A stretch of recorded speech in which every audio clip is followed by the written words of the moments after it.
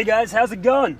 It's Luke with Motor Minds, and today we are driving a 1990 Mazda Miata NA, the classic Miata. But even more special than the car is my guest for today. Would you please step in? Oh, God. Well, never mind, he's not very special, he's just my cousin. Damn it. Hey guys, I'm Riley, and I'm very honored to be here to get to review this car with you and tell you guys about what it's like and see how this car stacks up 27 years after. Exactly. This is one ancient car, but what we're going to see is this car still the definitive sports car? Is it all that it's cracked up to be? Does it deserve all of the fanboys that it attracts? And all the hype. Exactly. That's what we're going to find out.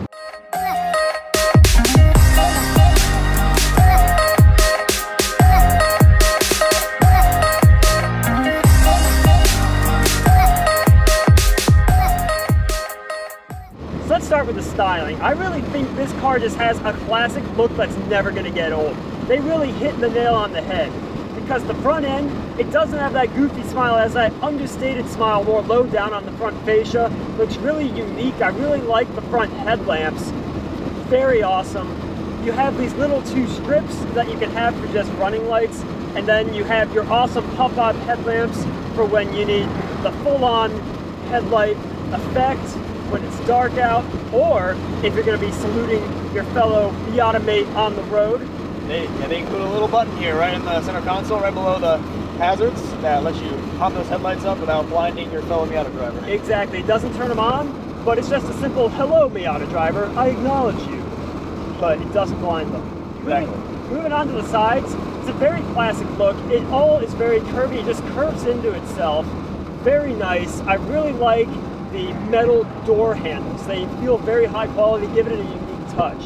And then moving on to the back end, I just think the whole car just swoops together so nicely. It's just a constant curve that engrosses the whole vehicle, looks very clean, and I just think it's a classic look. Yeah, I think Mazda did an awesome job with the design of this car. They really hit the nail on the head when they brought it out, and like it all kind of loops together well. Like some cars, you'll have a really good front end, but then the back end just looks like crap, yeah, and you're like, well, what's that? Or maybe you have a good front end and back end, then the side view is just very underwhelming. Yeah, the styling's just so unified. You know? This whole car just kind of comes together so well. Exactly. And it really captures that classic sports car look where but it also has its own spin on it. Like a lot of older sports cars have a lot of like long straight lines that kind of make the car look faster, make it feel faster. And Mazda, they kind of made their own spin on that by giving it a little bit more curviness and just kind of making it a little more special. Exactly. I couldn't agree more. Very good design. Except like with the second and third generations, I think they took it a bit too far with the front end. Made it look a bit too girly. This one just is straight, gorgeous, very nice to look at. And I think it's never going to get old. It's a timeless design. Yeah, there are reasons why Mazda tried to bring back that classic Miata smile in the later generations. Maybe they didn't get it just right. Exactly. They're trying to recreate the magic with the original. And I really, for the second and third generations especially, I just really don't think the design really spoke to me. It was one of those things where it just looked too girly, a bit too bubbly. I really don't think I would have bought the car because of that. Yeah. This first generation is really the style king of the Miatas, in my opinion. Yeah, and after just getting to drive this car and see this, and just be around this car, you got to see how what Miata was going, what Mazda was going for, and how maybe they didn't quite hit the mark on the later generations because they got it pretty perfect the first time around. Exactly. It's hard to make magic 2 times in a row. Yeah. But let's talk a little bit about powertrain of this Miata. It's 27 years old. Obviously, it's a little outdated, but back in 1989 when this car was released, it was actually pretty technologically advanced. It had dual overhead cams, it's an inline 4-cylinder, and it puts out 116 horsepower and 100 pound-feet of torque. Yeah, and while that doesn't seem like a lot, this car only weighs 2,100 pounds, which is less than 1,000 kilograms. So even with that little amount of power, it can really go and just have a lot of fun. Yeah, 0 to 60 is about 8.5 seconds, and that's aided by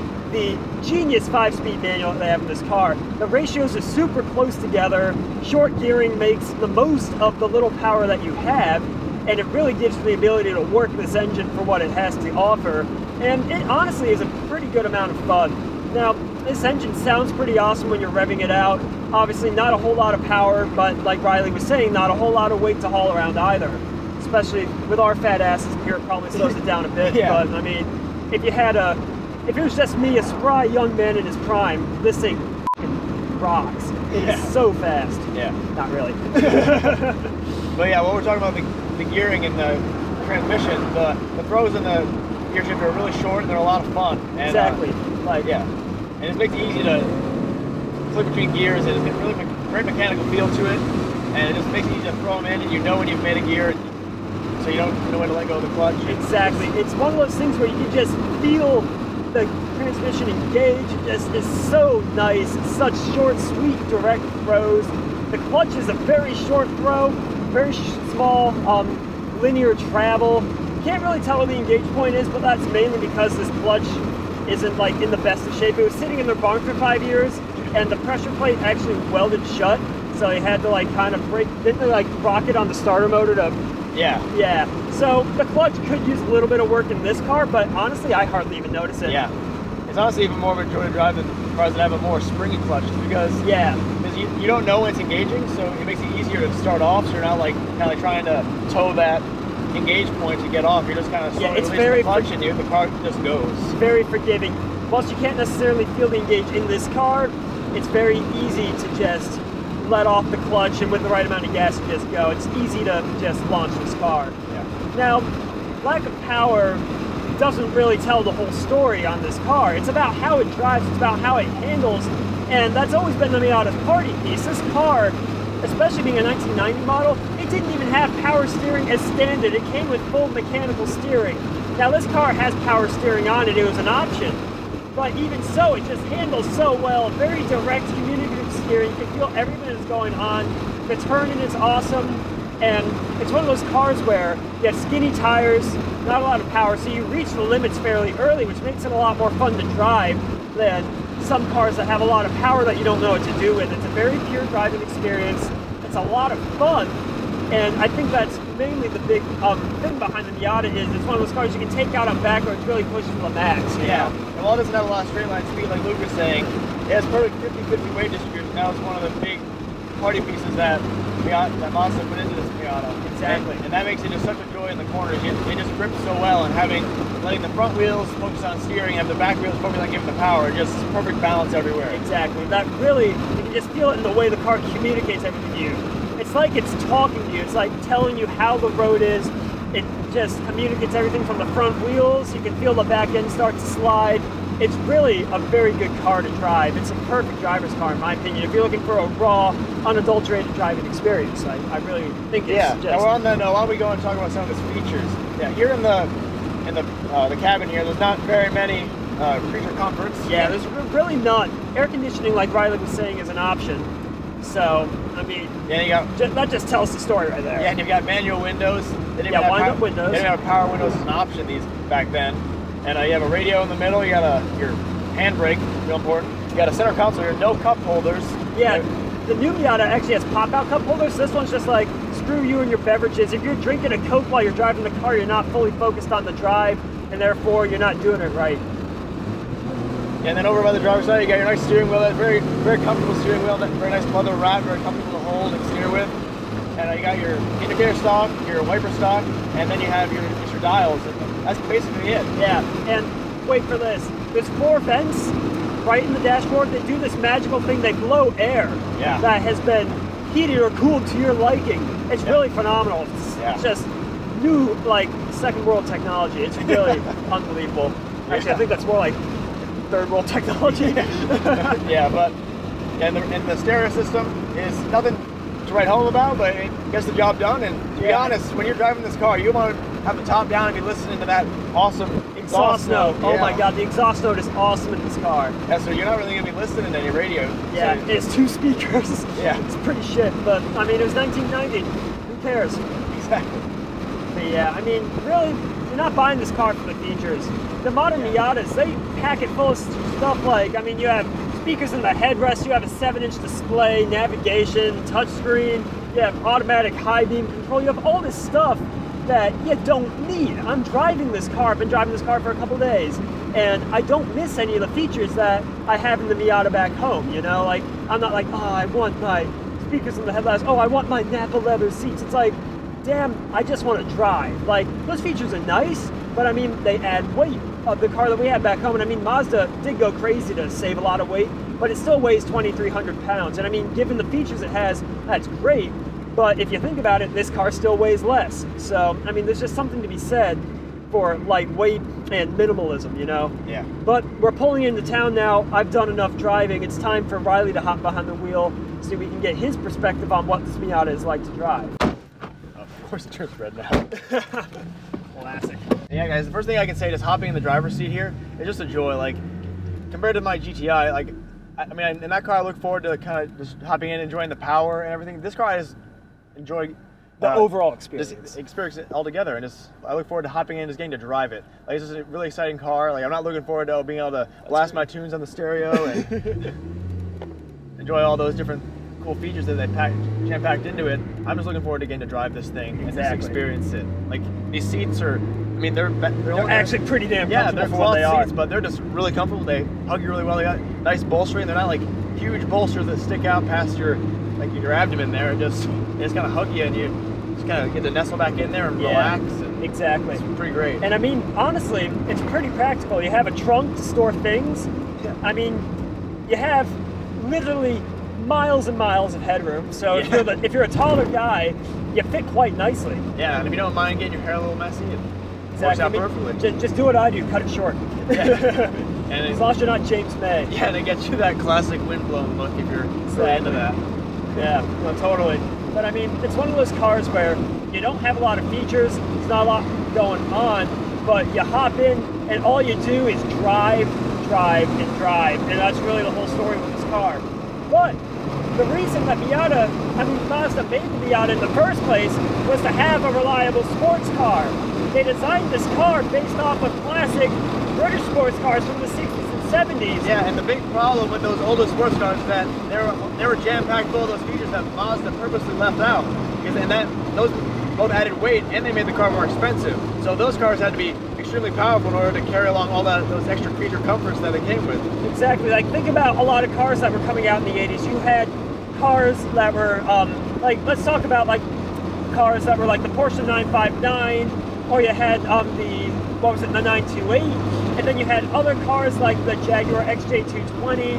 I mean, it was like the era of the supercar, and I feel like a lot of people are getting distracted from the raw driving experience that the Miata provides.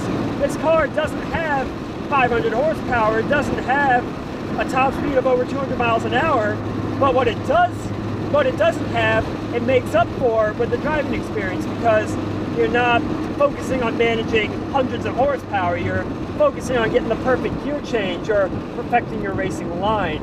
But more importantly, with Mazda's design with the Miata is that it kind of mimics the experience that you got with a classic British sports car from the 60s and 70s without the reliability issues. That was the big thing. Those cars, you would drive them and they break down all the time. You literally have to carry around the toolbox to be fixing them. Now the Miata, it's Japanese and it's designed like a tank. It will not break. You see plenty of these with over 200,000 miles on them. Yeah, the body of this car will rot away long before the engine dies.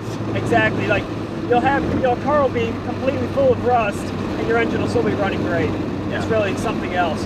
And that's the thing. Like, you can buy this car without having to justify it. It's just like, I can have this, it will work all the time, and I won't have to be like, oh, I'm gonna have to change like something every 5,000 miles, or oh, I'm gonna have to spend thousands of dollars replacing a part that's inevitably gonna break. Yeah, or like some of those, back then, some of those cars, like maybe 50% of them had an engine issue, so maybe that's why this one's so cheap or something. But no, these cars, you see consistent values depending on like how many miles they've been driven in. Other than that, it's, and they hold the value very well. Yeah, you know what you're getting. Like, if you find a decent one that you take care of it, it'll keep its value. And exactly. That's the thing, because these cars have a big following and they're classics. So a car like this clean car, 22,754 miles. I mean, that's hardly any. That's less than 1,000 miles a year. You'd probably be paying $7,000 to $8,000 for this car, because it really is flawless. It's a very, very clean car. Even ones with like 150, 200,000 miles, you'll probably pay $2,000 to $3,000 for those. And it's like a 27-year-old car. So you really aren't going to be losing that much money. You can pick one up and thoroughly enjoy it without thinking, oh crap, I'm going to be burning so much money on this car, you know? It just works. And that's really, it's a testament to the Mazda Miata story, you know? Yeah, and just shopping for one of these cars is a really different experience, just because when you're looking for a lot of other cars, you're like, oh, that one has over 90,000 miles on it. Gotta stay away from that. But this one, like, with the reliability, it's something you shouldn't really be scared of. Exactly. I couldn't agree with that more.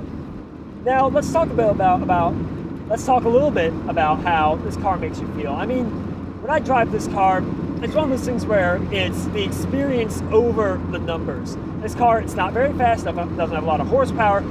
It's not something that you're going to be driving super fast, but the experience makes up for it. Wouldn't you agree? I agree completely. Yeah, just this car, like I said before, you don't look forward to any of the features or the power. You just look forward to the experience. You look forward to this steering that's just, even after 27 years, like maybe it's a little play, but other than that, it's just still telepathic. It's sublime. Yeah, it's just it's just incredible. Yeah, you have the awesome gear change. You have the response from a naturally aspirated engine. You have that exhaust note. It all comes together to create an experience that you really can't recreate with any other car, in my opinion. But don't get me wrong. There are cars out there that are a lot better than the Miata. That's not what I'm trying to say. I'm trying to say that it's a raw experience that will always put a smile on your face and really connect you with what driving's all about. Yeah, and there are reasons why people love the Miata. Exactly. And I'm one of them too. Like, this car is fantastic. It deserves the following that it gets. And that's something I wasn't so sure about. I was like, it's a 27-year-old car. It's probably going to be flapped out. It probably won't drive that well. That's not true. Like, it still drives very well, and it gives you an experience that makes it worthy of all the hype that it receives. Yeah. And overall, like, let's say you want to buy a Miata. Yes, you can go out and buy the new ND edition that has a lot more power. It drives a lot, in my opinion, it drives better. I mean, it's a more modern car, don't get me wrong, but is it worth paying over $30,000 for one of those? That's the thing. When you think about the price to enjoyment ratio, new car is like $30,000 to $35,000 if you get one that's pretty loaded. But if you get one of these, you can probably pick up a good one for like $5,000 to $7,000, somewhere around there. And honestly, driving it around, you're getting probably 90% of the enjoyment that you would get with the new car, but it just doesn't distract you with all the features that you get with the new car. You still get that pure experience. You're going to be smiling just as much. Yeah. So, I mean, I think that really speaks for itself. I'm not saying don't buy the new Miata. We own a new Miata, and I absolutely love it to death. But I'm saying you don't need to spend the money to get the experience that you're looking for. So I think it really just speaks for itself.